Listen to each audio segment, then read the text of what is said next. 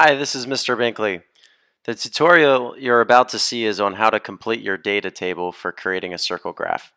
Before you can make a circle graph, there's some data that will need figuring out first, and I'll be showing you how to do that here. So before you build a circle graph, you have to look at the data involved to figure out how big each angle needs to be and exactly how many degrees they need to be. So I did a survey with some students on if they would adopt school uniforms in class, and you can see the votes that were received in each category, which then I took and made fractions to convert into percentages. And the next thing I need to do is I need to convert each of these percentages into degrees for the actual circle. So because a circle is exactly 360 degrees, I need to take every single percentage or fraction and multiply them by 360, since there's 360 degrees in a circle. It's not like percentages, which are out of 100. Circles are out of 360 degrees. So if I take 16% or 4/25 times 360, my first angle measure for the amount of yes votes is going to come out to 57.6 degrees, which I'm going to round these to the nearest whole number. With the size of our protractors, it doesn't really benefit me to keep a decimal here, so I wouldn't be able to find it. So that's why I'm just going to round it to the nearest whole number. When I do the next one, 64% of a circle, 360 degrees, comes out to 230.4, which when rounded is 230. 20% of a circle, 20% of 360 comes out to exactly 72 degrees, no rounding necessary. And when I add those up, I get 360 exactly, which tells me that everything was done accurately.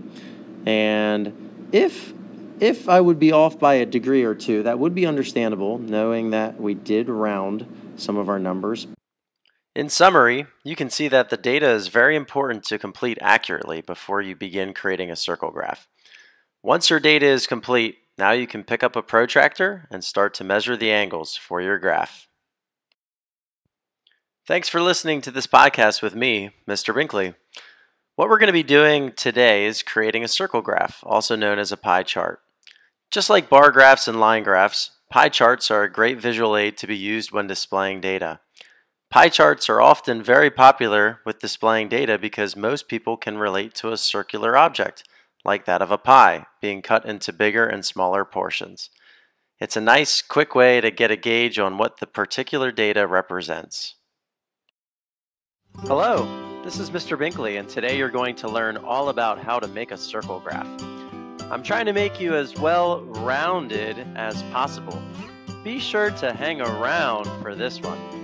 Circle graphs, also known as pie charts, are great for displaying information. Before you can begin making any old circle graph, you'll need to crunch some numbers first. After that, it will be all about cutting some slices of pie. After you add in a few labels and a title, you'll have a graph that looks so good people will want to bite. Other than a pencil and a calculator, you'll also need a protractor for creating those perfect slices and a math compass for making some awesome circles. What do you say we get started? When you create your circle using a compass, be sure to mark the center of the circle.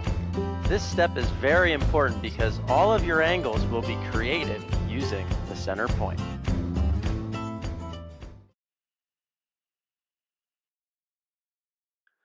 In conclusion, we now know a lot more about what's expected of us when creating a circle graph. First, you crunch some data to figure out your angle sizes. Next, you use a compass to build a circle, keeping the center of the circle marked. And last, we use the protractor to create our angles. Hopefully you found this video helpful. Now all we need to do is practice. See you around.